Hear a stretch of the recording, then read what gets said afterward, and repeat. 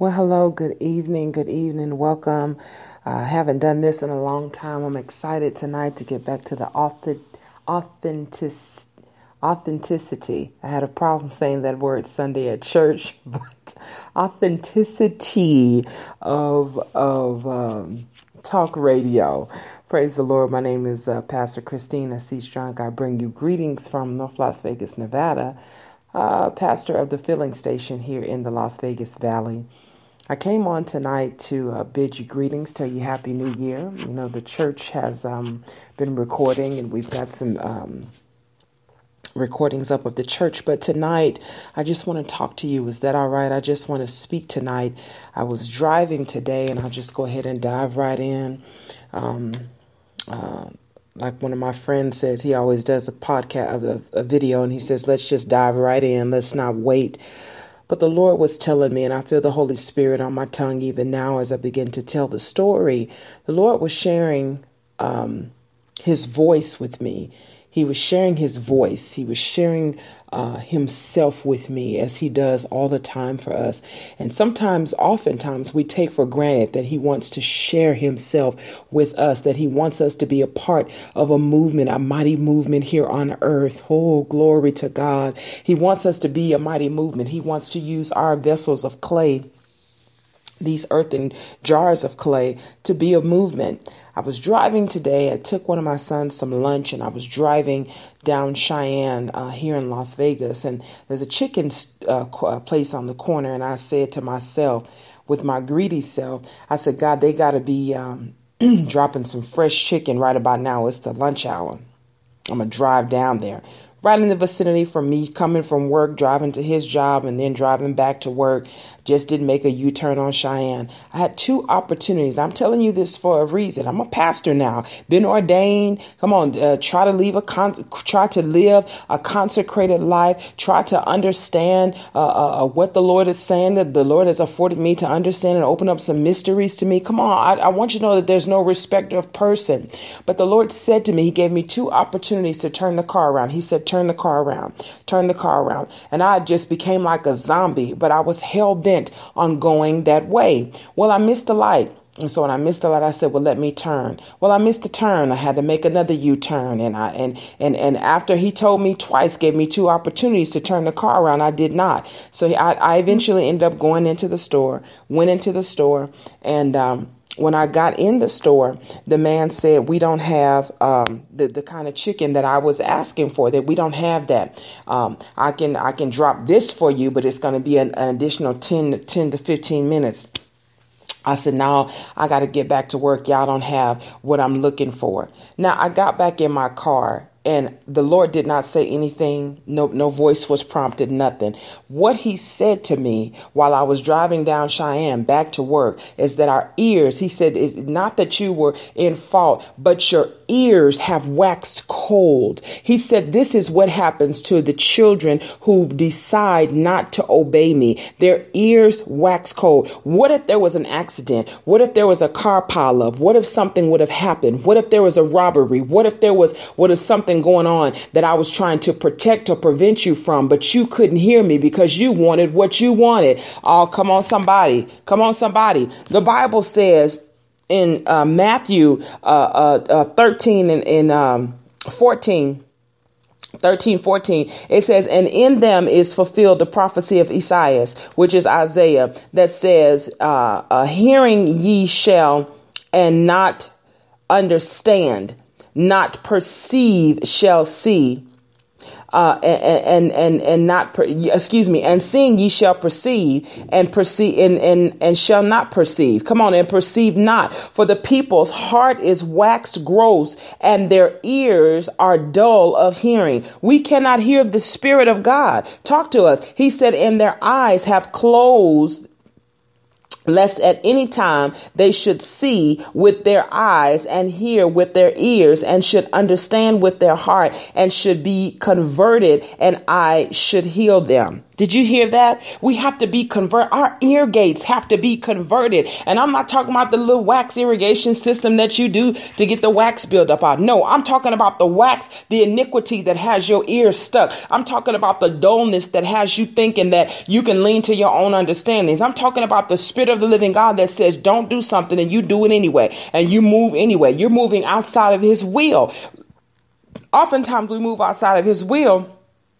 That's when things begin to happen to us. And so we begin to reap a harvest of disobedience. Like my son said, you begin to reap a harvest of disobedience because you have a tendency to continue to be disobedient.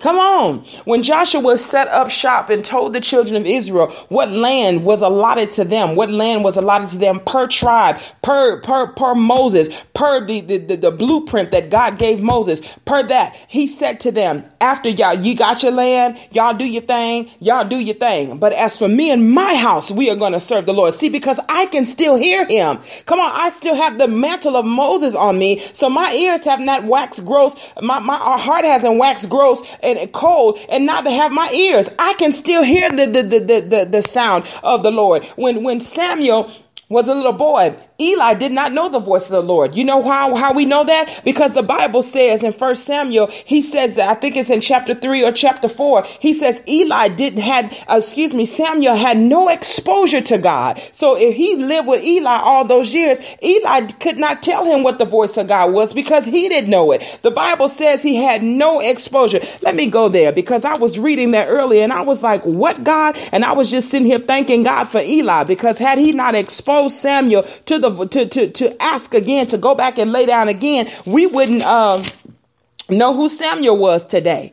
Come on, somebody. He says here that, here it is. In 1 Samuel chapter 3, he says, and now Samuel didn't, chapter 3, verse 7. Now Samuel did not know the Lord. Did you hear that? He was in the church and did not know the Lord. The Bible says he slept in the temple of the Lord and did not know the Lord. And Eli was the priest at the time. What happened? What happened here? What happened? He says, now Samuel did not know the Lord, neither was the word of the Lord yet revealed unto him, because nobody was teaching him. The Lord came down from heaven himself and began to call Samuel so he could hear him, so he could exercise his ear to hear the voice of the master. Oh my God. And so that he can begin to tell a nation that they need to turn themselves back to God, so that he can go to Jesse's house and begin to pick from not just the 7, but from all of the boys and say, look, I know you got one more. None of these fit the criteria. So we need to be thanking God for Eli, because he went back and told him, listen, let me read the scripture, because I don't want you to take it from my mouth. He says, therefore, wait a minute. And the Lord called Samuel again a third time, and he arose and went to Eli and said, here am I, for thou didst call me. And Eli perceived, there it is. He perceived that the Lord had called the child. And he had not called. Come on. He said he perceived. Eli did not know the voice of the Lord, but he said, I think that this might be the Lord, because it's not me. And there's nobody here but me and you, Samuel. So it can't be me. It must be the voice of the Lord. Come on. Imagine how intrigued Eli was right in here. He says, therefore Eli said unto Samuel, go lie down, and it shall be, if he call thee, that thou shalt speak. Speak, Lord, for thy servant heareth. So Samuel went and lay down in his place. And the Lord came and stood and called as all the other times. And Samuel. Then Samuel answered, speak, for thy servant heareth. Did y'all see that?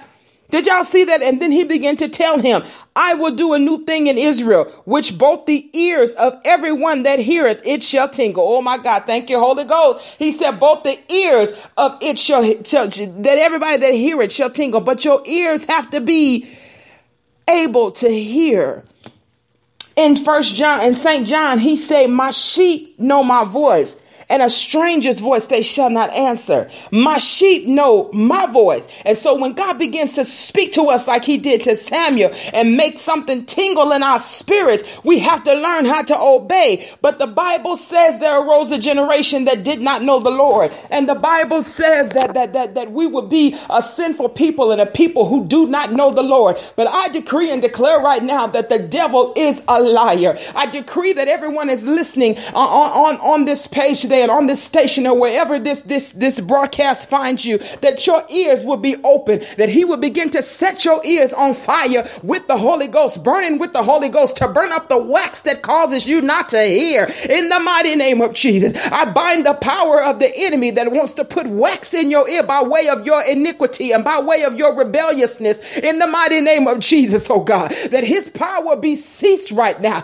that your ear gates will be able to hear the voice of the Lord, and a stranger's voice you shall not follow. In the mighty name of Jesus, and strange sin you shall not get into. Ye shall be protected from the things that you hear. Turn the car around, go the other way, go this way, make a left here, make a right there, take the freeway, don't take the freeway. We shall hear the voice of the Lord. We shall hear the voice of the Lord. We shall hear the decree of the Lord when he's telling us to fast and do some things that he has called us to do, because he has called us to be great in this earth. He called us to be forces to be reckoned with in the mighty name of Jesus Christ. And we thank him tonight, God. We thank you, God, for opening up our ears, oh God, and cleaning out the wax, God, so we can hear you, oh God, taking out the heart of stone and putting in a heart of flesh, God, so we can begin to feel the infirmities, God, of the weak, God, like you've called us to. You said the strong shall bear the infirmities of the weak, oh God. And God, to be able to be circumcised, God, a fleshful heart can be circumcised in the mighty name of Jesus. And you can fix a fleshful heart, God, but you cannot fix a heart of stone, oh God. You can put your hands on the chambers of a fleshful heart, but you can't put your hands on the chambers of a heart of stone, oh God. So remove the heart of stone and put in a heart of flesh in the mighty name of Jesus, God. We need you to unstop our ears, oh God, and we need you to continue to pump the blood from our four chambers in our bodies, oh God, in the mighty name of Jesus, so we can be mighty vessels of clay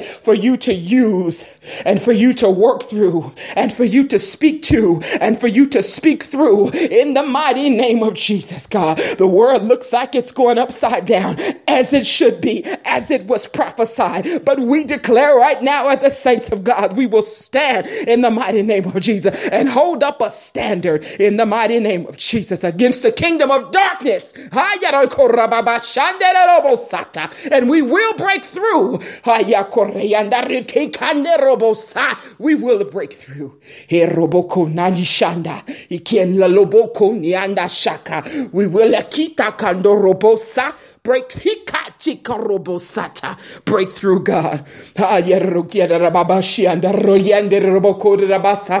Teach us, God, how to voluntarily lay our flesh out in the mighty name of Jesus, to be burned out by you, God. To be burned up by you, God, in the mighty name of in the mighty name of Jesus. Oh God, we thank you and we give you praise today.